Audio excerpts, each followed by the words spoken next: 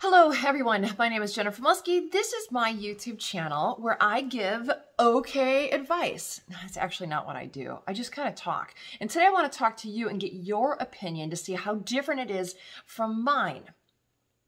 When I have friends or when I'm asked a question from someone whose goal is to get married, who's not married and whose goal is to find someone to get married, I always say, ask the person on the first date. On the first date. If you're having a good time, a bad time, I guess if you're having a bad time, it doesn't matter. But if you're having a good time, the question is, and the question I have asked before is not necessarily to me and not necessarily soon, but are you interested in getting married? Boom. That's it. That's it. And if they're not and you are, then that's it. There's no reason to keep dating that person who's not interested in spending the rest of their life with you under the sanction of government or God.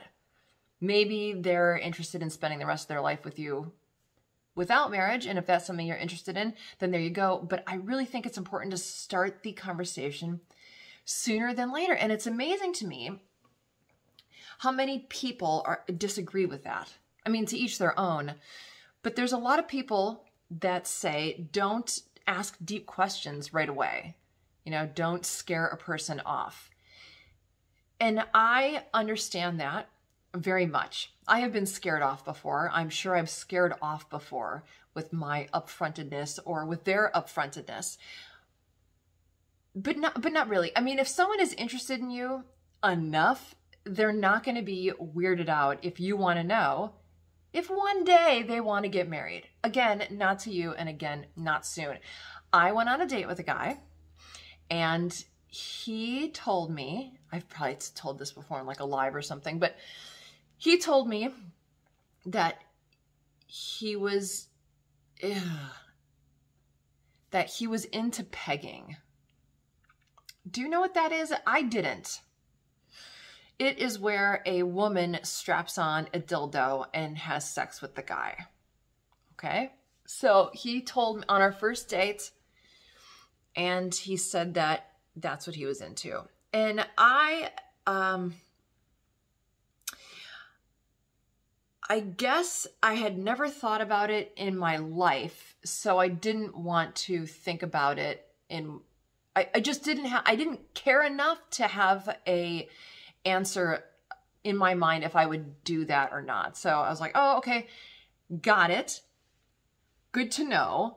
I went home, I looked it up, I read a bunch of back and forth opinions on it, and then I decided that that's not something I'm interested in.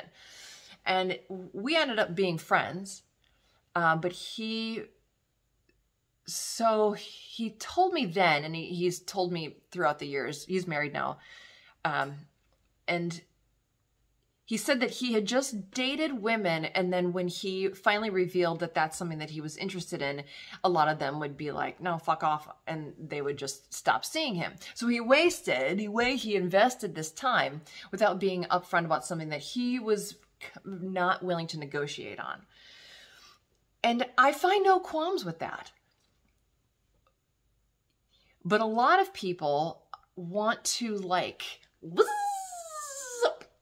and get them on the line and slowly, I've heard someone say that when you go on a first date, you send your representative. It's a proxy. It's not really you, it's your best version in all capabilities. You are on your best behavior, which is normal, right? You want to put your best foot forward, but also there's a difference between not being an asshole on your first date and waiting to try to get them to like you, where you slowly tell them true things about what you're wanting or looking for. So I think if there's a man out there that can tell a woman, hey, I really want you to peg me, I don't think it's so bad to say to someone, not me and not soon, but ever, and then go forward. Do you want kids? I mean, I would talk about this on every first date. All of them. Why not? I just don't understand. Like, what do people talk about besides Well, whatever.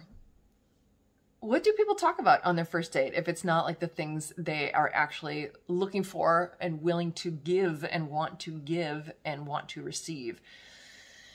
I'm so happy I'm not in the dating market. Do you know that? I've said it before, and it's really kind of rude that I say that, but it is not fun. I hated my 20s. I hated my 20s. Hated my 20s. I had fun. I did things. I saw things. I like who I became during that time. I like who I was. But it's just, I think it's because the brain isn't developed and you're still really new to the world, which is really awesome because it's exciting and invigorating and everything is a journey and every win is like huge in your first and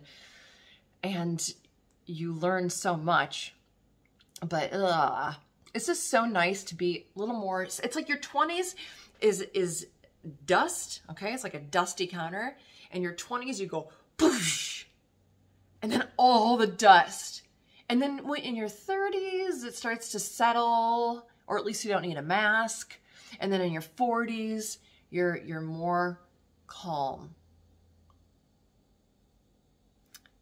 But I'm not supposed to like getting older because I'm a woman and my life is over once I'm past the wall.